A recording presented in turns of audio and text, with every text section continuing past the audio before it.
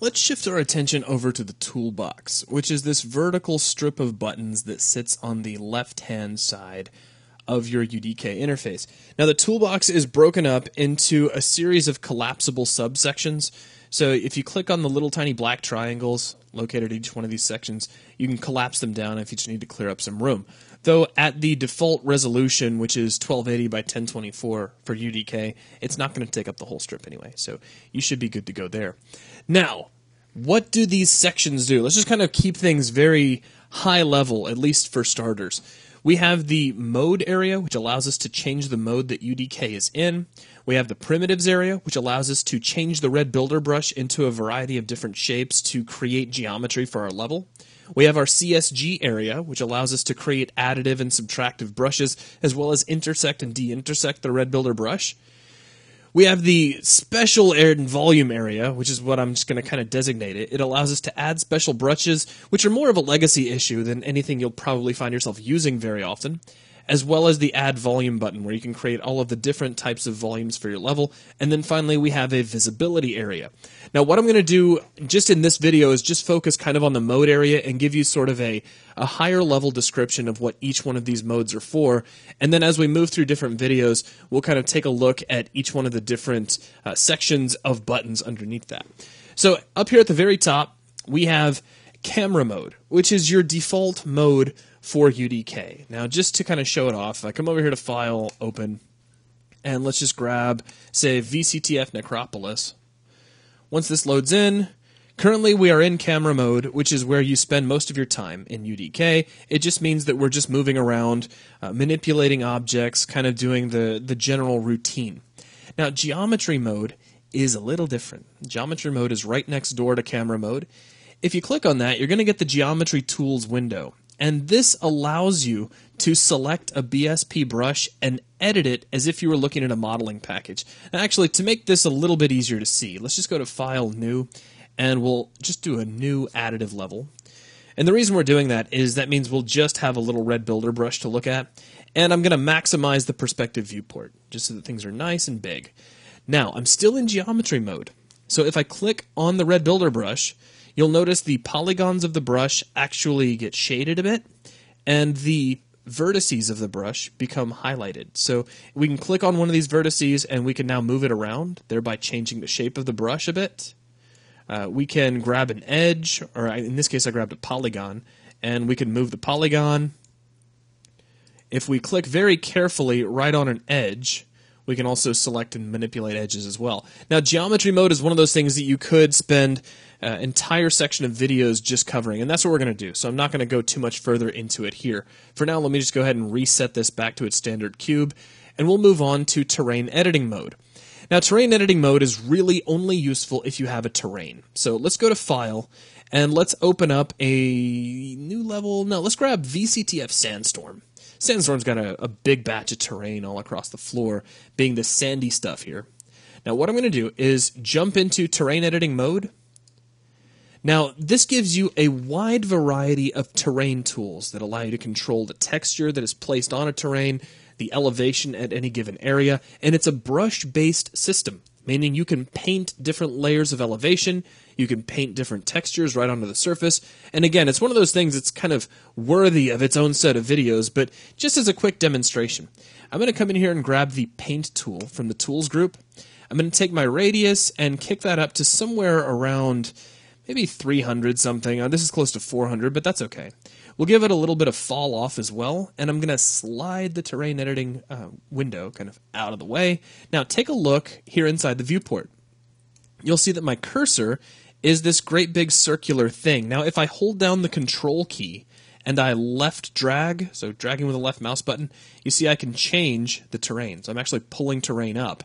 If I hold down Control and right click, I can push things back down. So if I want to reshape terrain, I can do it in this way. Now there's other tools as well. For instance, I could go to Smooth and hold down Control and left click, and I can smooth out my results. So if you want to make a different version of this map with different terrain, this is one way that you could do it. Now let's get out of terrain editing mode and let's take a look at texture alignment mode. Texture alignment mode allows you to move the textures across a BSP surface in an intuitive manner rather than having to click on buttons or punch in numbers.